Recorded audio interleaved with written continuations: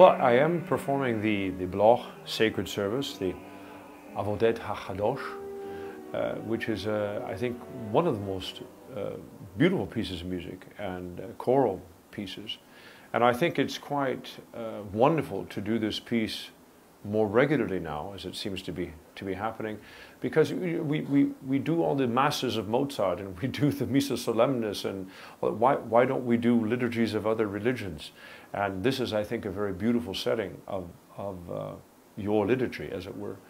The challenge, of course, is a language that we're not very used to, and certainly to sing in. I was surprised at how comfortable the language is to sing in. And the main reason is because, regardless of some of the strange consonants that you have to get used to, and I speak German quite fluently and have worked in other languages, and we'll talk about that. But you know, the ch, this and there, and some of the juxtapositions of consonants can be rather strange. But essentially, the language is built on vowel sounds, and so once you and also very clear vowel sounds. If you have be'ir, you have be'ir.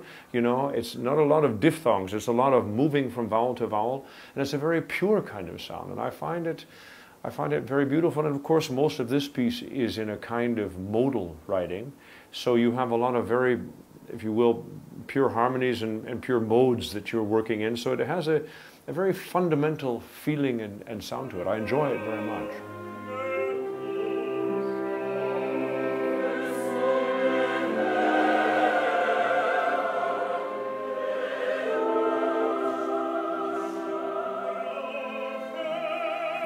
I think taking this piece to the Salzburg Festival is very important, just as a piece of music from Ernst Bloch and this literature and this belief system, this profession of faith, which is essentially, well, not essentially, but equally human as well as spiritual as well as religious, but from a completely different culture and a completely different religious thought process, if you will, than Western, quote-unquote, liturgy.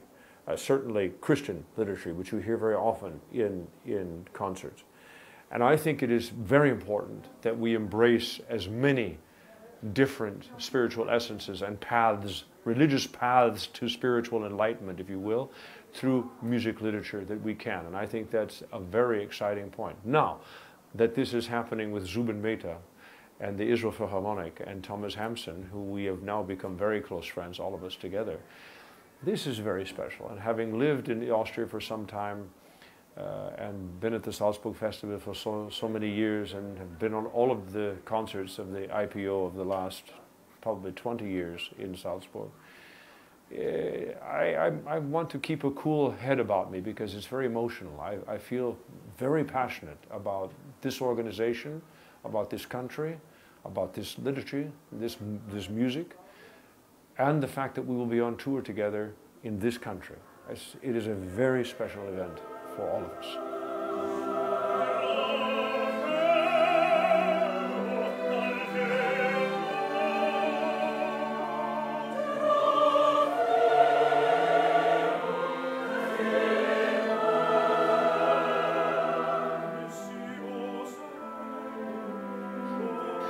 I think that, well, for one thing, I've sung in a lot of languages, and it's been a great challenge, and it interests me a great deal. Languages and the sounds of languages and how people express themselves is something that has always interested me. And so I think now I'm up to, literally last week I did a premiere of a piece written for me by a Czech composer, Sylvie Bodorova.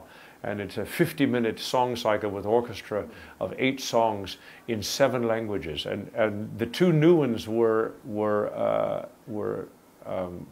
they're new in that one is very new, and that is Turkish, an old Turkish language, somewhat related to Old Spanish. But it had Old Spanish, Old Turkish, Italian, Latin, German, and Czech. And that's, so I think I'm up to 14 languages now, if you include, you know, Yiddish and English and Italian and all these other languages.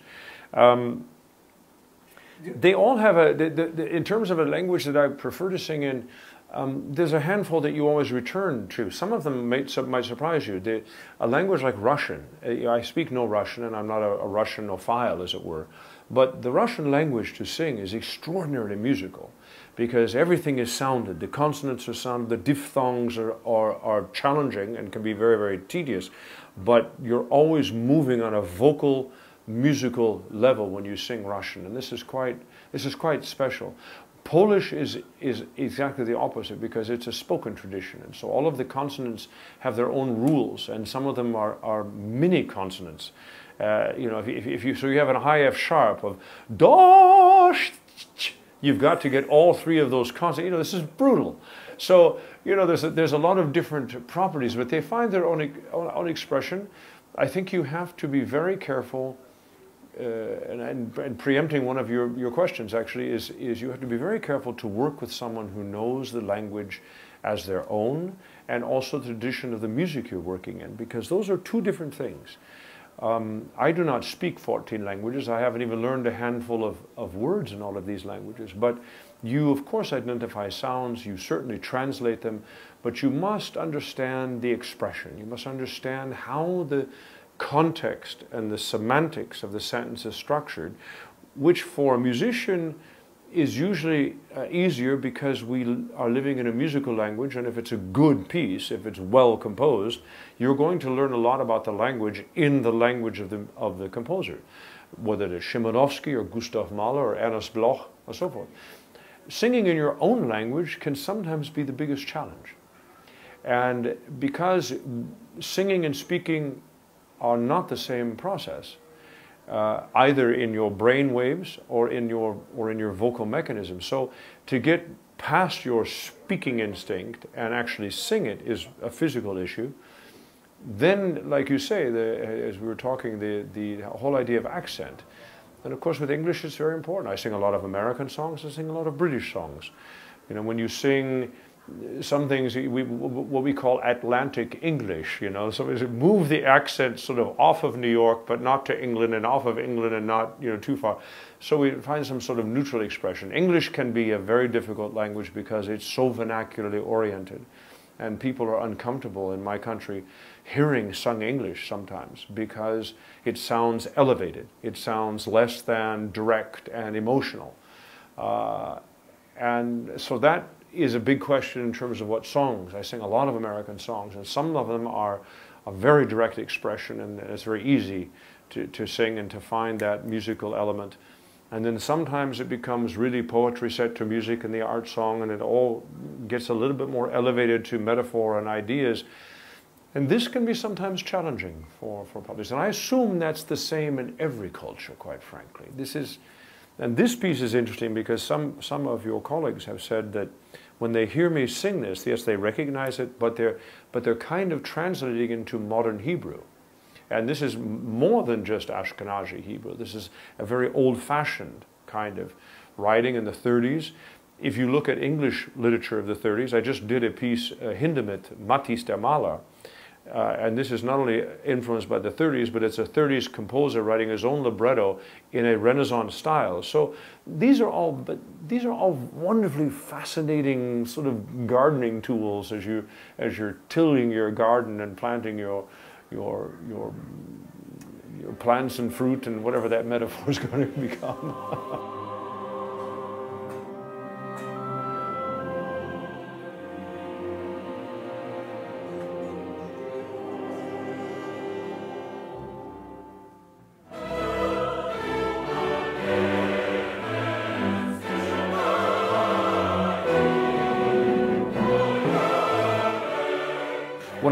When I go out on the street and I hear street Hebrew, I will recognize sounds, but I just have not studied the language. It still sounds very foreign to me. I will recognize that that is a Hebrew word, or I recognize, but for one thing, that the Hebrew that I've learned is not really Hebrew poetry. It's Hebrew liturgy. It's going to be words that I'm going to hear in other religious services. Now, if I hear other music of the same words, you know, spiritual words or professions of faith, as this piece is, and in even contemplations of life, as this piece confronts. This I recognize immediately, and that's very beautiful. But no, I'm very much a foreigner on the streets of Tel Aviv.